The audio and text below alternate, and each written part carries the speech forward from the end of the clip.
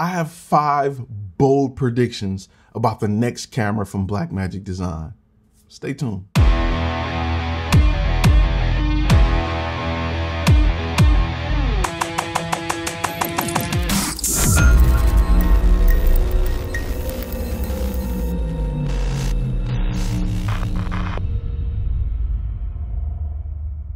What's going on, guys? My name is Ty Turner, former Army combat photographer and CEO of Flash Film Media. And if this is your first time on our channel, Flash Film Academy is designed to help people like yourself turn their passion into profit. We call them contentpreneurs. Let's get right into it. These are my 5 super bold predictions. And let me start by saying I have no inside information. However, there is a pattern going on. There is a trend in the industry, and Blackmagic seems to be pretty good at following the trend. And if you look at current equipment that they have out now that aren't cameras, it screams one major thing. So the first prediction I'm going to put out there is the camera will shoot in 8K. It will shoot in 8K at 120 frames per second, 4K and 240 frames per second, 1080p and 480 frames per second. And it would be under 8K. Now, it may be at the same price as the current Ursa, but I'm going to say that it's going to be under 8,000, maybe $799. Now, that may not be a shocker to you looking at all of their current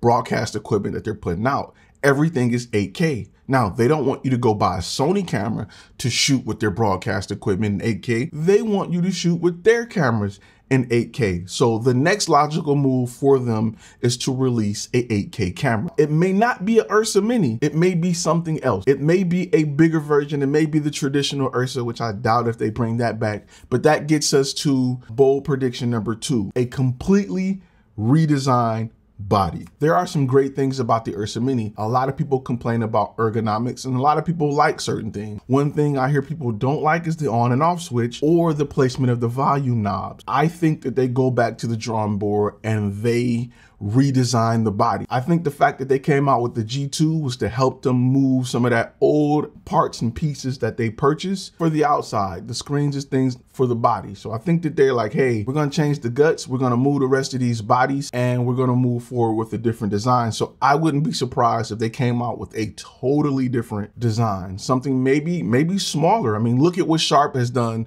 with their 8K camera. It's really the size of the pocket. I actually had a chance to play with one at NAB and I'll post a link to that. But look at what they're doing. I wouldn't be surprised if we get maybe a little bit of a smaller design, something around the Red Raven size, brain only, that will be a little bit smaller and better. I also see that they would make this camera even more modular with their new design. Bold prediction number 3, 18 stops of dynamic range. I see them upping the dynamic range. The 15 stops of dynamic range that they have now is great, but it always takes them out of the conversation with Reds and Alexas that offer a little bit more dynamic range, sometimes 16 or more stops of dynamic range. 18 is a reach, and normally something like that is 18 on paper, 16, 17 in real life, but I see it being advertised at 18 stops of dynamic range. Bold prediction number 4 is a full frame sensor.